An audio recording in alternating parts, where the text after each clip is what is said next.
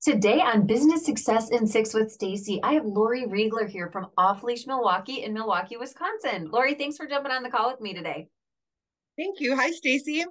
It is nice to meet you. If you don't mind, I would love to learn more about Off Leash and share it with our clients and community. So if we want to, we'll go ahead and ask 6 questions.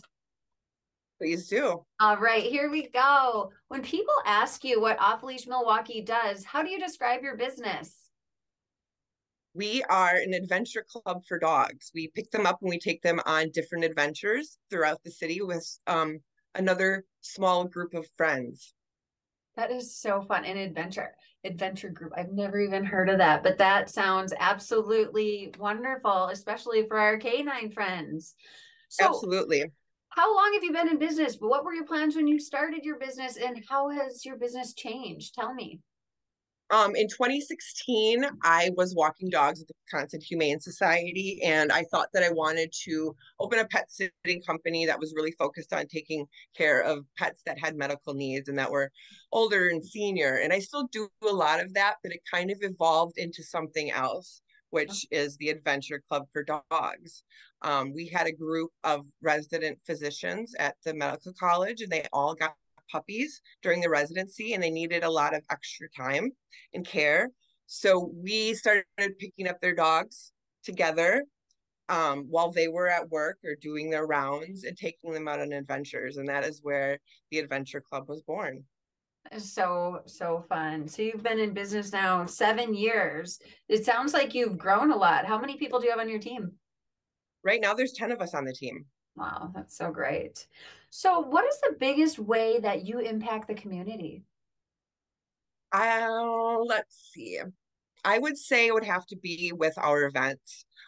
We connect with other local businesses and pet parents to put on dog events throughout the city. We do a great Halloween party, and they're always full of dogs, pet parents, and we raise money for our local rescues, which is one of my favorite ways to give back. That is so wonderful. Thank you for doing that. And it's so neat when you think about statistics and that animals can help calm the central nervous system. I mean, there's so many benefits if you're ready for it to have that canine friend with you. So thank you for doing that and taking care of them and as well as the other organizations. What is one challenge that you have faced that other business owners could learn from? I would say it was when we got into a very heavy growth phase, Mhm. and it was hard to keep up with demand. We couldn't find qualified hires, um, and we lost a lot of business. And what I learned is that I should have had my standard operating procedures up to date. Okay. And if I would have had a little more internal organization, that I probably could have taken it on. However, that being said, um, we were starting something from scratch.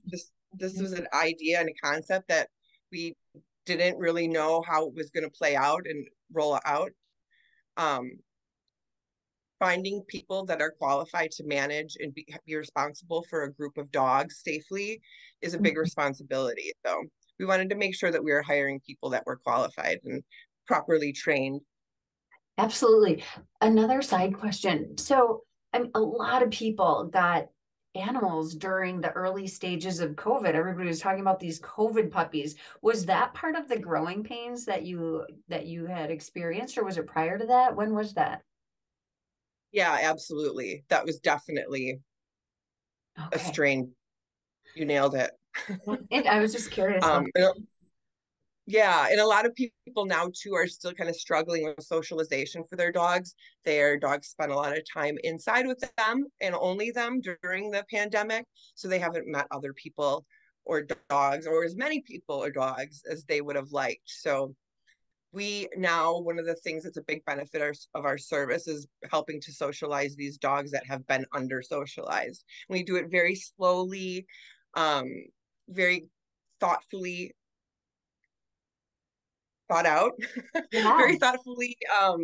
Yeah, Well, because I can imagine if an animal wasn't, I don't want to say properly, because with COVID and everything, it's just such a different time. But if they aren't introduced at the right age frequently enough, it could be unsafe. Isn't that the case? Like, It can be because they would develop fear or anxiety, mm, and that could push them over their threshold, which could cause them to like act out.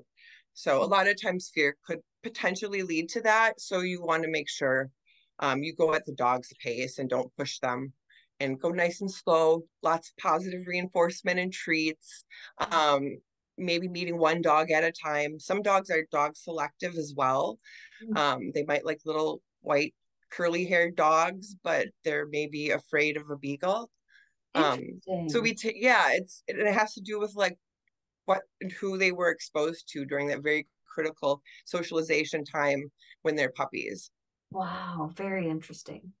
So tell me, you've grown a lot since 2016. What does the future look like for you in Off Leash Milwaukee? And do you have an exit plan?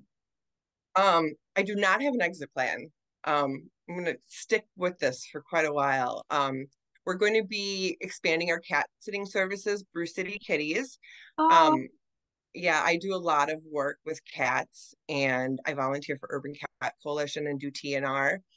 And it's something that's very close to my heart. And the dog thing just kind of took off, and that was pushed to the back burner. But I'm finally in a place where I can put in the time to build that and grow it. So I'm very excited about that. And we are also launching a retail store, very small, for our clients that will provide the gear that we use every day, the long leads that we use, the first aid packs, the treats that we are fond of, and offering those to our clients. very exciting. So where's this retail location going to be? Do you know yet?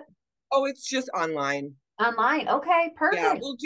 we'll do events throughout the city as well. We're going to be participating in Doggy Day at the Deer District on April 8th. So we'll set up a booth, and we like being able to talk to people, get out in the community. And we thought we might as well start offering the stuff that we use and Yeah. all our dog walks as well.